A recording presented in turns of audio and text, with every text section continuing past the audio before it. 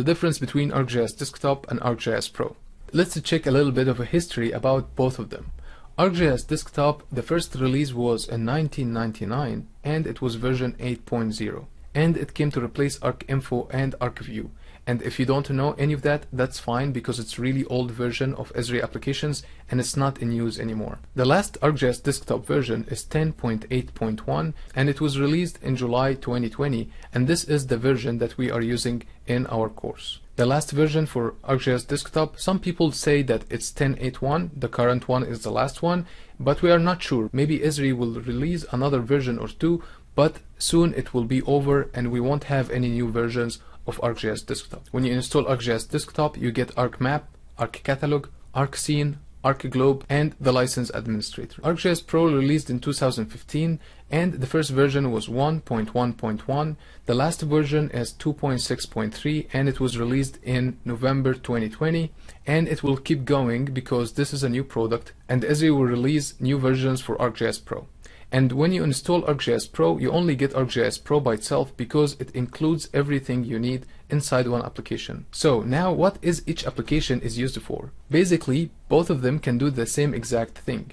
You can create maps, you can create data, you can manage your geospatial data, you can use geoprocessing and geoanalysis, you can manage geodatabases and ArcGIS server connections. On both of them, you can connect to ArcGIS Online, you can use Python script on both of them. You can do a lot of things on both applications, and actually because ArcGIS Pro is replacing ArcGIS Desktop, so everything you can do here, you can do here as well. So now if both doing the exact same thing or will do the exact same thing, what is the purpose to have ArcGIS Pro? The main comparison between both is performance. ArcGIS Pro created on a modern software architecture that will allow ArcGIS Pro to be much faster and give you better performance and have a better compatibility with modern and future computers.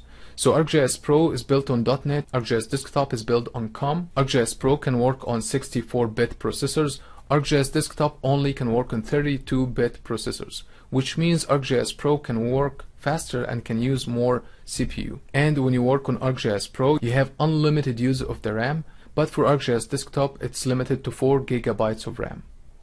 ArcGIS Pro supports multi-core, multi-CPU, and GPU or graphics processor unit.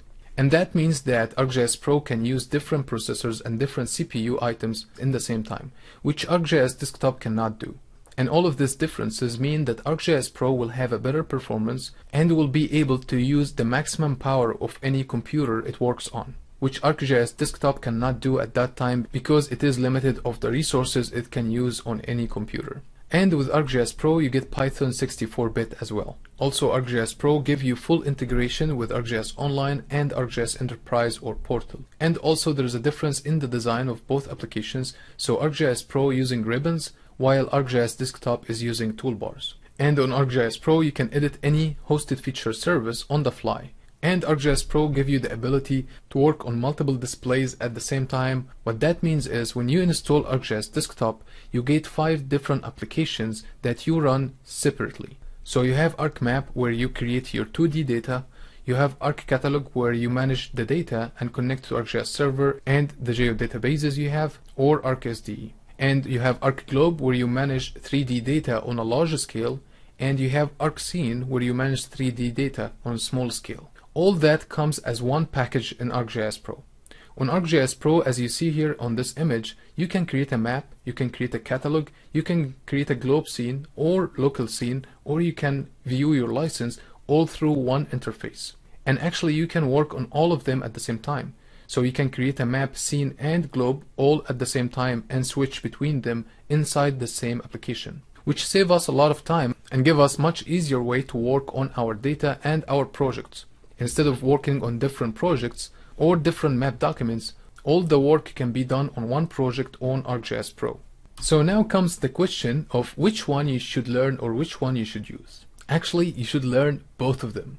And the reason for that is that most organizations till today still using ArcGIS Desktop. And even the companies or the organizations that start using ArcGIS Pro, they use it right next to ArcGIS Desktop because the transition will take a lot of time. So if you are a student or a new user, you need to learn both of them, but make your focus more on ArcGIS Pro. As I said before, both of them do the same thing, but make sure you focus more on ArcGIS Pro because this is the future application. But you still need to learn about ArcGIS Desktop because most of the organizations still using it and will still use it at least for the next 3 or 5 years. For the users who only use ArcGIS Desktop, please start using ArcGIS Pro as soon as you can. You have 21 days free trial to download ArcGIS Pro, so use this free trial and get ArcGIS Pro and learn as many things as you can on ArcGIS Pro. Because within the next few years, no one will use ArcGIS Desktop anymore and you have to move to ArcGIS Pro. So try to be ahead of yourself and move to ArcGIS Pro as soon as you can. And for the new ArcGIS users who actually was ahead of themselves and they learn how to use ArcGIS Pro and they don't know anything about ArcGIS Desktop, well, congratulations. But in the same time, when you start working with organizations, or if you are planning to work with different organizations, and just to make sure that you know all what you need to know, you need to learn at least a little bit about ArcGIS Desktop because it will stay there for at least 3 to 5 years.